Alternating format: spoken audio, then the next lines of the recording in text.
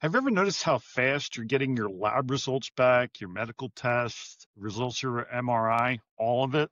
Like 1 minute you're walking out of the clinic, and the next thing you know, your phone is buzzing with a notification. And there it is, the full report, no explanation, no context. And if we're being honest, it can feel brutal. Now, most people don't realize this shift didn't just happen. It came from a federal rule called the 21st Century Cures Act. It basically requires medical systems to release your medical records to you immediately, sometimes before your doctor even sees them. Now, their intentions were good, give patients more access, more transparency, more control.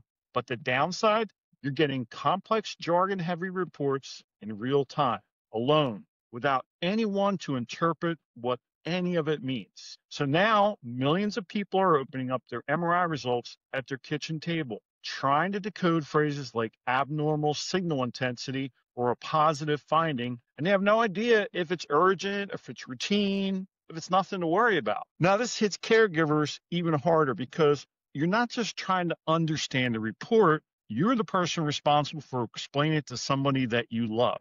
That gap between access and understanding is the part nobody prepared us for. Now, if you've been feeling overwhelmed by how fast these reports land in your lap, it's not your fault.